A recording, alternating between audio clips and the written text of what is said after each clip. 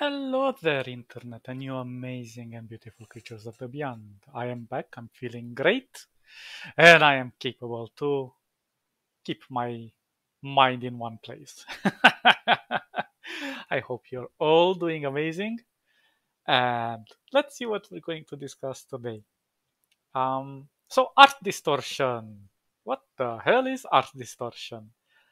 Well, I was looking online like any other creature that roams the internet, and we've all seen those interesting memes with the Photoshop editing AI thing, which is called generative fill. Basically, you can take any picture you want, and then in Photoshop, you drag an area around it, and it generates, well, it looks for colors and images that kind of fit in with the environment, and it generates something out of the blue. You don't know exactly what's gonna generate.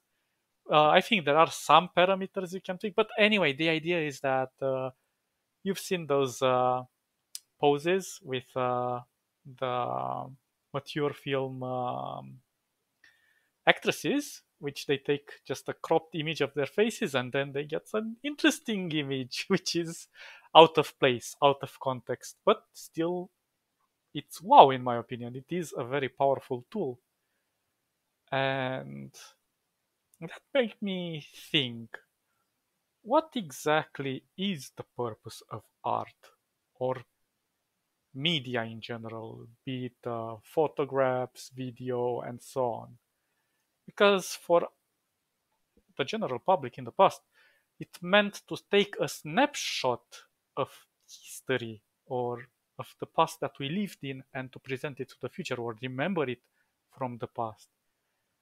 But to be honest, not really sure this is the same principle today, because if you go like on Instagram or Facebook or whatever place you want and just look at pictures, kind of see that it's the images of the present that people idolize and try to present themselves to the world and create a sort of marketing towards them, like, look, this is me, this is how I look.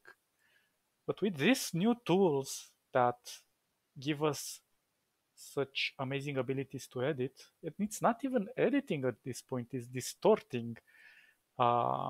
Because in the past we had like Snapchat filters and so on, and we can kind of enhance our faces because as humans we are creatures of habit and we are very preoccupied with how we look, how we are being perceived by the outside people and so on. So we always try to put on our best look to give that best impression. But in the last decades, I think this has been pushed a lot towards like we are starting to morph ourselves into something that we are really not. And you've seen a lot of these profiles where the girls look just amazing, and when in reality you look at them, they look just plain like anyone else. They're not fabulous, they're not photo models, but filters give us this ability to push our looks beyond what is natural for us. And in a way, this would be, it's not really a critique because we cannot oppose technology. It's unwise to oppose technology. The technology is here. In my opinion, we are not really prepared for this step. It was too soon for us to jump into it. But I still think we can adapt and use it in constructive ways instead of destructive or um, manipulative ways, hopefully.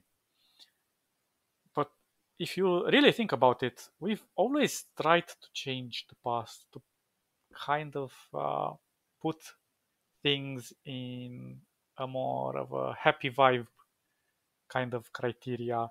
So, for example, like in history, history is written by those who are left, not by those who are right, pun intended.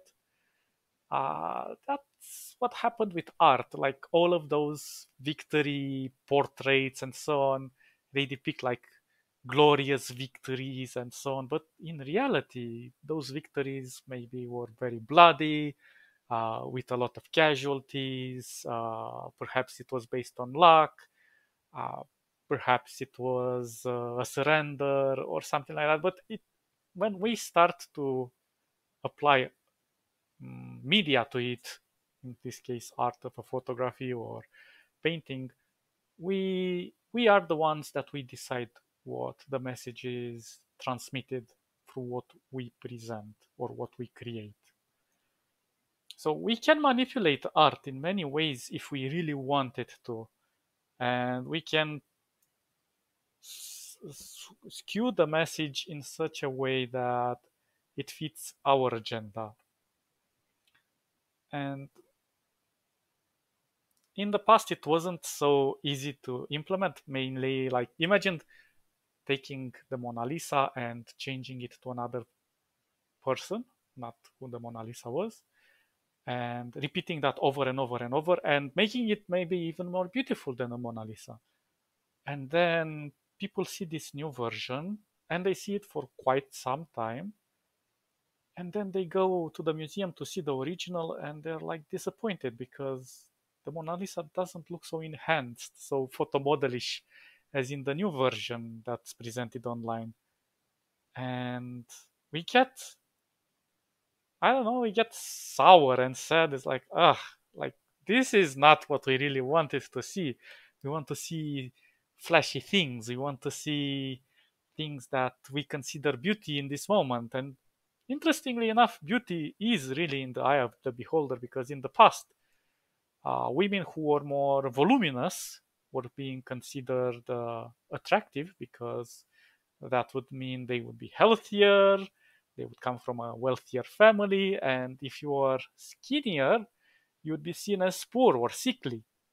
And that thing has switched recently. So indeed, we can skew the message exactly how we wish, depending on the work we are doing.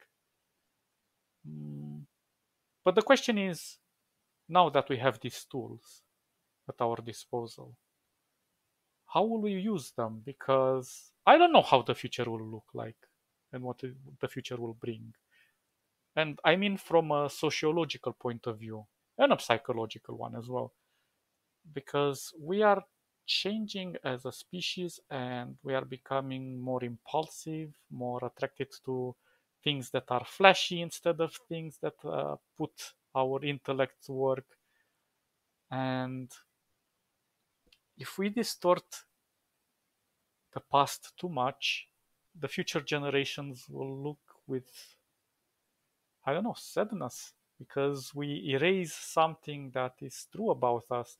We erase our footprint in history, and we push ourselves to become these generic models that you won't be able to distinguish between them.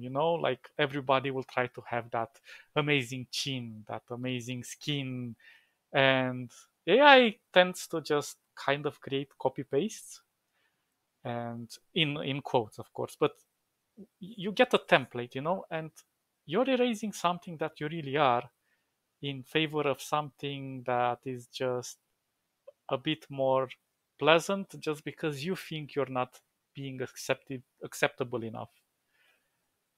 So I think we should educate ourselves with these tools on how to use them correctly and how not to push them in a way that it mutates us and deforms us to become morbid creatures of the future. If that makes any sense. I don't know. I really think we are capable as a species, but it's also depending on the trend that goes online. And let's make no mistake, because the online environment is the reality that a large portion of the human species is taking as the default thing right now. I mean, the younger generations. including our generations between, let's say, 30 to 40 years. We're still pretty much embedded in the internet right now.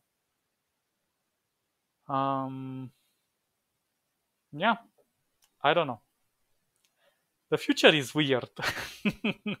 Hopefully, it will be in a good way, and hopefully, we can create art in more creative ways. And I try not to put a negative spin into it because I do see a lot of negativity going around these subjects, but I always try to look for the good things that we can get out of them. And it does not need the entire population to focus on these good things. It just needs a persistent and not necessarily loud, but well, recognizable group of people that really enjoy what they do to show others and to inspire others how to improve their art and their lives in a way by being original instead of creating fakes or just dreams that really do not represent us. Well, maybe that is the whole point that I'm trying to reach. Well, you guys are awesome and have a wonderful day, and I'll see you in the next episode. Bye, bye, bye, bye, bye.